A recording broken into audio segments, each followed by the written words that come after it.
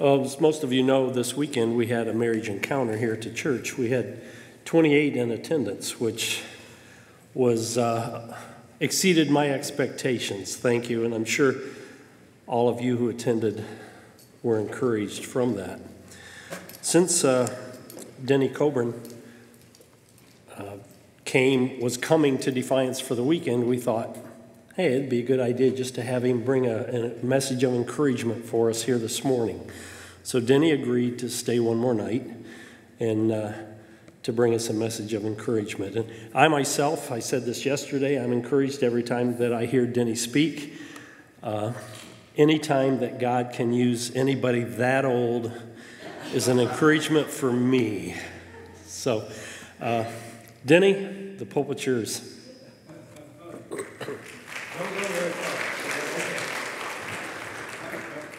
Gotta say, you can tell the way that I'm dressed that I'm an old guy. I like to have a lovely assistant, and I've asked Dan if he would come to assist me, and we're going to play a little game. Some of these songs you sang I didn't know. Now I'm going to see how much you know about the old songs. So what I'm going to do is going to read some third verses. If you recognize the full name of that hymn, raise your hand. My lovely assistant will recognize you. And if you know the name, then you get some prizes. Now, what we have, if it's down in here somewhere, these are grippers. You know, you have to grip things to get the lid off. And these are Barnabas things. And if you take them out of this package, they make wonderful indoor frisbees. And if you get it, you get one of them. You also get, for the coming winter, Barnabas lip balm. There you go. You get one of it. If you get it right, you get all three of these. And these candy corns for the year. So, okay. All right. Now you take all that, and they get one of each. But if you holler without raising your hand, we're going to have to take you out in the parking lot and work you over, because this is this and there. So raise your right front paw. My lovely assistant will recognize you. And I'm going to see if you recognize this hymn. Very familiar hymn. Third verse. Here it is. The Lord has promised good to me. His word my hope secures. He will my shield and portion be as long as life endures. Do you know that one? Raise your hand. What is it? What did she say it was? We're marching to Zion. No, she's wrong. Okay. Right, the original, the hymn name you know. Does anybody else know it? Okay. Was there another one over here? What is it? Amazing Grace. Amen, you got it. All right. Bless your heart. That's one in a row. Got a string going here. This next one you ought to know, as soon as by the way, your preacher, I love your preacher, we've emailed back and forth, but his head reminds me of heaven. It's a bright and shining place with no parting there. Anyway. All right. This Pastor Appreciation Week. Preacher Appreciation Week. All right, here it is. Third verse. Raise your right front paw. Not a burden we bear, not a sorrow we share, but our toil he doth richly repay. Not a grief nor a loss, not a frown nor a cross, but is blessed. Raise your hand. What is it? Trust and obey. What is it? Trust and obey. Amen. That's two in a row. Man, we're a string going here now. Now what we got? And one more. Now, you might not know this one. This is not one that we sing often, but you older people might recognize this one. Here it is. You better read this so you'll recognize it if they get it right. Okay? See, here's the name of it. Okay, you got it? Okay, here you go. Third verse. Now I have a hope that will surely endure after the passing of time. I have a future in heaven for sure, there in those mansions sublime. And it's because of that wonderful day when at the cross I believed, riches eternal and blessings supernal from his blessed hand received. Come on, don't embarrass the old guy. Heaven came down. Amen. That's good. Thank you very much.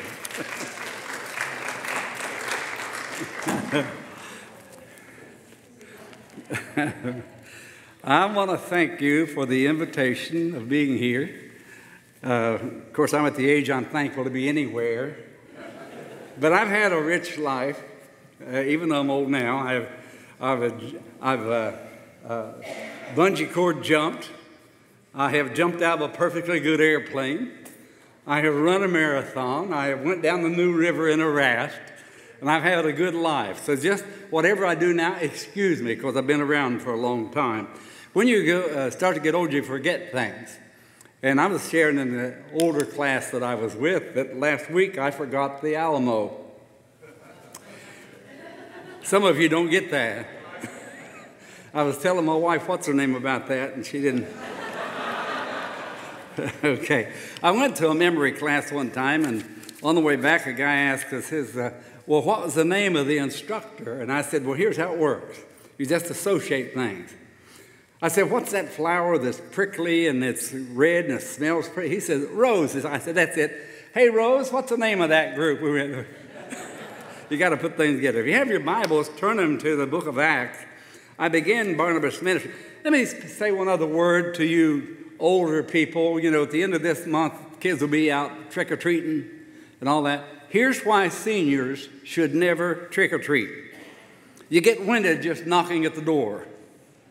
Number two, they'll say nice mask and you're not even wearing one. The first thing you say is, where's the bathroom? You ask for fiber treats. You'll be the only Power Ranger with a walker. You lose your balance when they drop the candy in the sack. You say no caramel, please, my teeth comes out. You say well, anyway. You fall asleep in the porch swing. Those are some reasons why you shouldn't be out there. Did you find Acts chapter 4? I just want to read one verse. It's about Barnabas, and that's the name of the ministry. When I was resigning from the located ministry there at Gallipolis, I served there for 29 years, and they had a belly full of me. It's time to move on. And so I wanted to start a ministry, and we named it Barnabas Ministries because we wanted to be encouraging. And here's where his name's first mentioned in Acts chapter 4, verse 36. Joseph, a Levite from Cyprus, whom the apostles called Barnabas, which means son of encouragement, sold a field he owned, and he brought the money and put it at the apostles' feet. Now, would you bow with me for just have a word of prayer before we begin? Father God, we are grateful for your love and grace and these wonderful songs they sing about breaking the chains of sin, that we might just in this life have the hope of eternity with you in heaven. And I pray, Father, you would bless us so that we might encourage one another to live more in the light of your word and in the leading of your spirit, so that we bring glory and honor to you and are a blessing to one another. And we ask your grace for that this morning, Father, and we ask it in Jesus' precious name. Amen. And when I began studying about Barnabas, because I hadn't done much, I was amazed how little I knew. And let me ask you a question. This is another raise your hand thing. How many of you think that his name is mentioned in the Bible 5 times or less? Raise your hand. How many of you think it's 25 times or more? Raise your hand. How many of you wouldn't raise your hand no matter what I said? That's what I thought. Like most of you Church of Christ, Christian church people. His name is mentioned 34 times in the NIV and 29 times in the King James. And the only reason there's a difference is sometimes they use the pronoun he rather than the proper name Barnabas. So they say the same, just sometimes they don't use his proper name. But that's many more times than I thought. And I put together 7 traits that are really quickly found in the book of Acts about the man Barnabas. And if you and I would emulate those, and every one of them we can, if we emulate those, you would be a happier person, the church would be blessed and stronger, and God would be praised by the life you live. Now, that's a good reason to do it, isn't it? And every one of these you can do. We're not talking about something beyond your ability. Every one of these you can do. So let's go over these. First name, he was an encourager, and that's obvious. That's what his name means. He was an encourager. And so we find that he was a fool who utters all his mind, but he says what is encouraging to other people. And it means, my Greek word means to be in a state of courage or in a state of boldness. It's the opposite of discouraged. And it's positive, it's upbeat, it's happy. And so he's the kind of guy that brings that. A word fitly spoken is like apples of gold in pitchers of silver. When we come to church, we come to get rather than to give praise to God and encouragement to one another. That's why we're here. If you read the second chapter, or maybe the first chapter of Corinth, the 12th chapter, that we are here to build one another up. And that's exactly what he did, and you and I can do it. By the way, his name really wasn't Barnabas. His real name was Joe. Well, as you see, it's Joseph. But the apostles called him Barnabas because that's just the way he lived. And that's the way we ought to live, to say positive, encouraging things to other people. Some people brighten a room when they come in, others brighten it when they leave.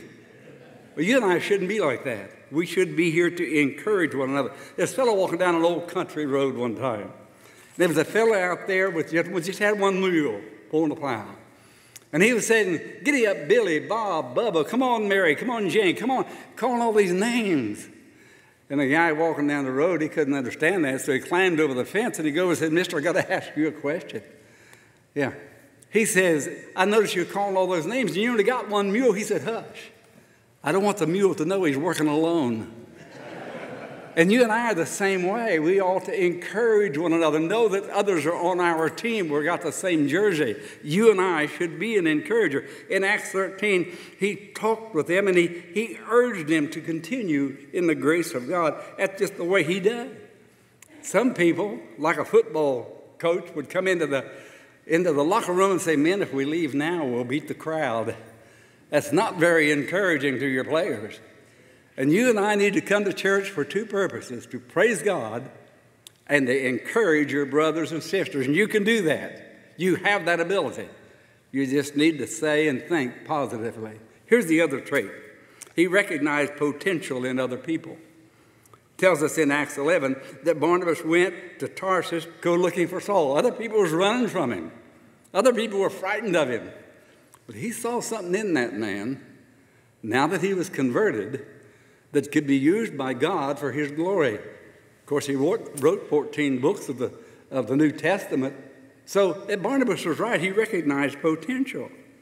In Acts 9, 26, 27, but Barnabas took him and brought him to the apostles.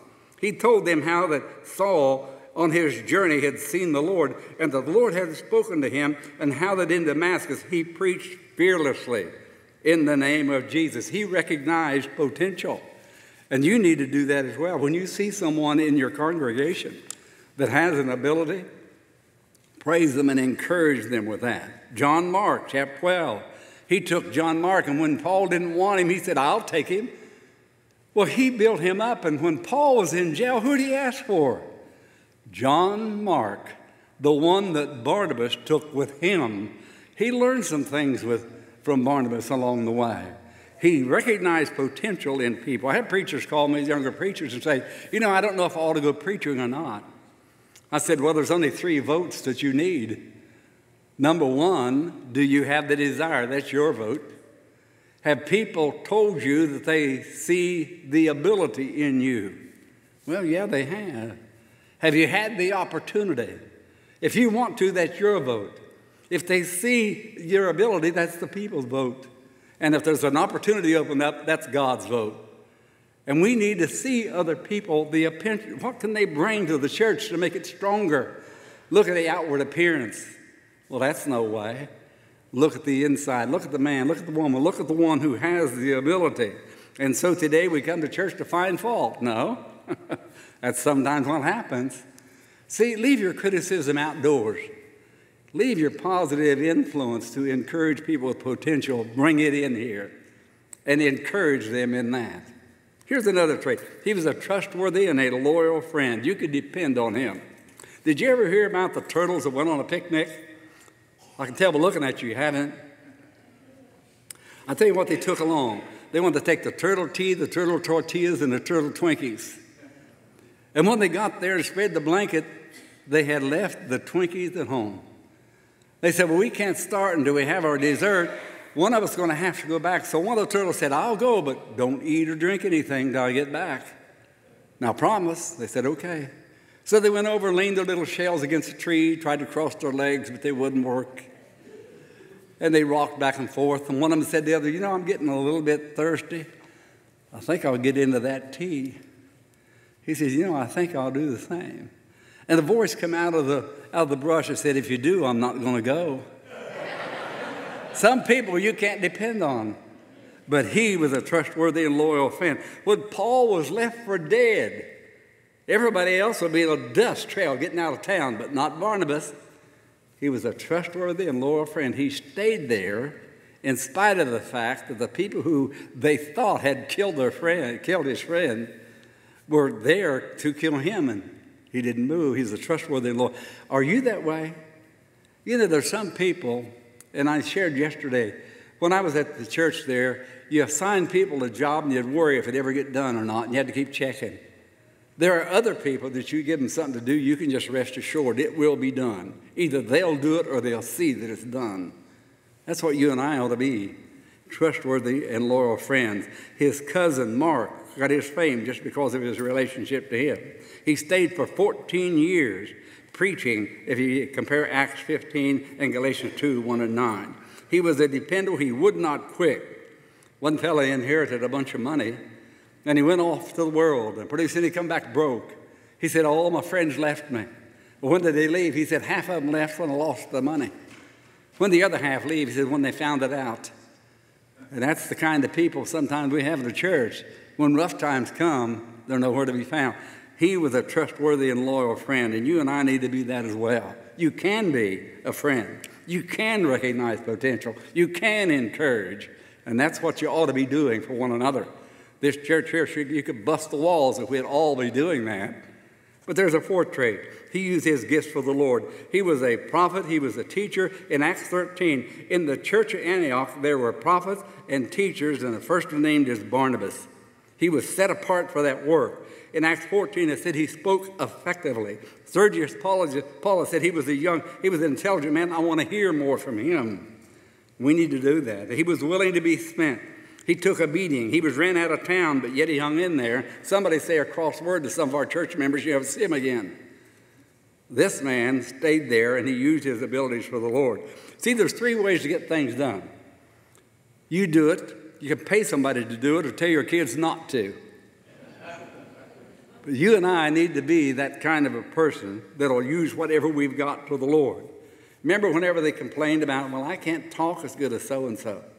They say, well, who made your tongue? You know, or who made you different? Let me just shorten it. Who made you? The Lord. And whatever abilities you've got can be used in the kingdom if you just be there and be a... You know, false humility is, well, I can't do it as good as somebody else. That's not an excuse. That's just false humility. There's a lot of things I can't do as some of our brothers in the church can. But I can do what I can do.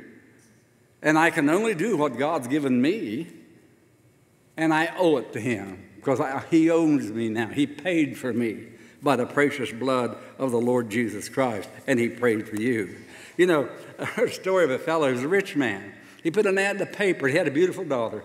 He said, the one who will come and pass the test can either have all my land, all my money, or my daughter's hand in marriage. So they all showed up. He took them back in the back of his great mansion, and there was a swimming pool, Olympic size. He said the first one to swim from this end to the other could have either my money, my land, or my daughter's hand in marriage. Nobody jumped in for a while because there was alligators and snakes and everything in the water. Finally, there was a splash. A little fellow just almost tap danced across that water till he got to the other end, and he leaned up against the fence, and he was wore out. Breathing heavy, he said, well, son, you win. Do you want my money? He said, no. He said, you want my land because you can sell it and get more than the money I have? No. You want my daughter? He said, I don't even want her. He said, what do you want? I want the name of that guy that pushed me. And I want you to know that's my job, is to push you. And that's what I'm here to do. We need to push one another. Here's another trait he had. He was bold. How can you encourage others if you yourself not encouraged? You cannot do it. And you'll find in Acts 13:46, we had to speak the word more boldly. Since you reject it and do not consider yourself worthy of eternal life, we now turn to the Gentiles. That took a lot of guts in the middle of a bunch of Jews to tell them you're going to turn to the Gentiles. If I had to tell young people one thing that they need to learn, and that's stand alone. Don't join the crowd. You do what's right. And you and I need to do that. They spoke, and then they shook the dust off their shoes because they wouldn't listen. The Bible says in Acts 14:3, he spoke the word more boldly. And Paul was dead, and he stayed there anyway. We need to stand alone. And when you have done everything, stand. Young people, learn to stand alone. That's a trait. You'll be valuable to the church, to the kingdom, and to the world if you do that. He was a man of sound doctrine. That's the sixth trait. He had challenging times. In Acts 15, he spoke. And he was a student of the Bible, and he would resist. He was a student of the Word of God. Acts 2:13 talks about the fact that he was a man of the Word. Do you know that he was an apostle? Barnabas was an apostle? Yeah, Acts 14. It says the apostles, Barnabas and Paul. There are at least 16 by name in the Bible, the original 12, and of course Matthias when he was added, then Paul when he was added, and then Barnabas when he was added, and Jesus is the apostle of God, it says. There's at least 16 in the Bible. Barnabas was one of them. He was a man of sound doctrine. But this last trait, it just makes all the others more beautiful. He was a humble man. I said the fifth trait. He was a humble man. He was the apostle. He tore his clothes when they tried to worship him. He could do miracles. Boy, if you could do miracles, can you imagine the ego that would fill your soul if you could do that? But not this man. He was a very humble man. When they come to worship him, he tore his clothes. They don't do that. He was like the angels. When they in Revelation said they worship the angels, they said, don't do that. Don't worship us, worship God. And he was a humble man. Now, you and I can do these things. He was an apostle, an eloquent speaker, worked miracles, and yet he was humble. And any man can do that. Listen to this. He was the encourager. Barnabas was. Wasn't Jesus encouraging? If you be like Barnabas, you be like Paul, like Jesus. He recognized potential. Barnabas did that. Didn't Jesus recognize potential when he chose Peter for the first preacher? He was a trustworthy and loyal friend. Barnabas was so and Jesus, wasn't he also, and isn't he still? We even sang about his trustworthiness. He's a loyal friend. He gave his talents to the church. Jesus gave his life for the church. Be like Barnabas, you'll be like Jesus. He was bold, not obnoxious. He knew what he believed. And of course, Jesus spoke as no man ever spoke. He was doctrinally sound, and Jesus gave us the doctrine. He is the doctrine, Jesus. To try to be like Barnabas, you'll be closer to being like Jesus. He was humble. We know Barnabas was what it says, but wasn't Jesus more humble than anybody? If you had to be a perfect man, you'd be like Jesus.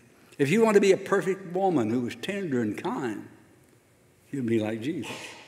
If you try these traits in your life, and you can do them, then the church would be stronger. I remember when I used to travel, we got the audio books. That was a big thing for a while. And when I traveled, I put them in, and I would listen to these. And there was Larry McVale was the guy who took care of the contracts for the New York Yankees back in the 40s. I'm talking about 1940s. And there was a ball player that they paid $45,000. You say, well, you can get jobs like that. Not back then. You could buy a new car for $800 back then. When he got $45,000, that was big bucks. But he didn't do very well. Time for Larry McVale to interview him and renegotiate the contract. He brought him back into his office. He said, we pay for results around here. Yeah. We didn't get any results out of you last year. it's time for us to look at your contracts for the coming year. He said, I'm going to give you a piece of paper, and you write how much you think you can live on and make a contract for, and I'll write on a paper what I think you're worth. We'll trade papers, and then we'll talk. So Larry McVeigh looked him in the eye and wrote on his paper. The player, a little bit frightened, put down $36,000. It's a drop of $9,000, but $36,000 back then was still big bucks. $36,000 he wrote. He slipped it across, and Larry studied him again and wrote on his paper and slid it across. And he picked it up and saw $36,000. He said, now pick up your paper. He opened that paper, and it said $45,000. Then Larry leaned across the desk, and he said, would you like to play for what you think you're worth, or do you want to start playing for what I think you're worth? He said, I think I'll start playing for what you think I'm worth. That player married Marilyn Monroe, used to sell Mr. Coffee. His name was Joe DiMaggio, who set records that are still on the books this very day because somebody paid more for him than he had been worth. But he decided, I'll step up and be worth it. Now let me ask you a question. Do you want to continue the life that you're living for what you think you're worth? Or do you want to live a life that Jesus thinks you're worth and gave his for you? That's a decision. You can be an encourager and see the potential, and you can do all those things. All you have to do is decide you're going to do not just be somebody that needs to be fed and cared for, but somebody who feeds and cares for others. The biggest gift that you can give to God is step outside yourself and start loving others by loving him more. I'm going to have a prayer. And after a prayer, I'm going to ask Brother Mike if he'd come and receive you the invitation hymn. And you make up your mind. Do you want to be what you think you're worth or what God thinks you're worth? Make that decision this morning if you would. Would you bow with me, please? Our Heavenly Father, we're so grateful for your love and grace. Not nearly as grateful as we should be. We forget, Father, get tied up in our own activities and the things that are around us, the things we see. We just pray, Father, you open our spiritual eyes more clearly. Get the spiritual cataracts out of the way so our vision is clear. And we can see you and see others the way you see them and love them. Give us proper courage. Give us wisdom. And give us boldness, Father, to step up and be what you want us to be for your glory, not our own. We ask in Jesus' precious name. Amen.